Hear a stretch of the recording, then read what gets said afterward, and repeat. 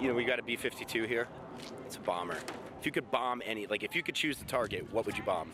One person told me cancer. Okay. I would bomb anybody and everybody that has a PT Cruiser. I said I would bomb people who use the word irregardless. A building filled of TNT. So you'd want to blow up something that's going to blow up? Yes. So I saw that F-18 over there checking you out. Yeah? Want me to get her number for you?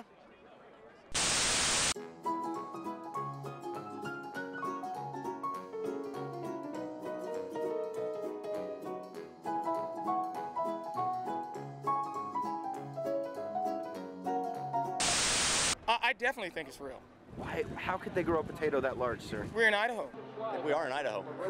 That is, their horticultural knowledge of potatoes is overwhelming. Yeah, we are in Idaho, so it's probably possible. Nah. I don't know. How would you get it out of the ground? How big do you think the explosion would be? Ginormous. I'm also going to bomb people who say ginormous. Okay. It's just soccer mom status and suburbia mixed in with, ooh, I'm trying to be young, hip, and cool. Yeah, I'm just not into it. Is it a requirement to have a mustache to be on a B-52? No, but it definitely helps. If you could use the bay of one of our cargo aircrafts for anything, what would you do? Make a huge pit with the balls like when you were kids to jump in. That's awesome. No one said that yet. If you could cook it, how would you cook that potato?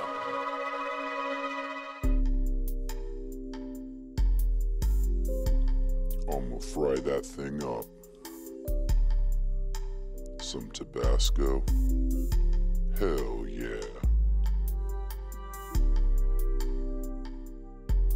As long as it's got salt, I'm happy. How many clowns can you fit into the bay? What would you do with Like the a clowns? clown then? car. Okay. But what would you do with the clowns then?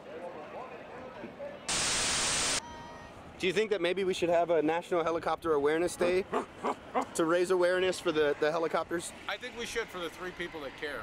We should. When would that be? Today? We could start it today. I say we should start it today since this goes on every year at this time. Bam!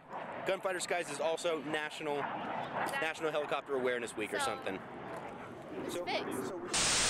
I make it my goal to bomb every single photo in this particular air show. I think you're onto something. If we stuffed tons of clowns in the bay of a cargo plane and then just dropped them off on our enemies, they wouldn't know what to do. Right.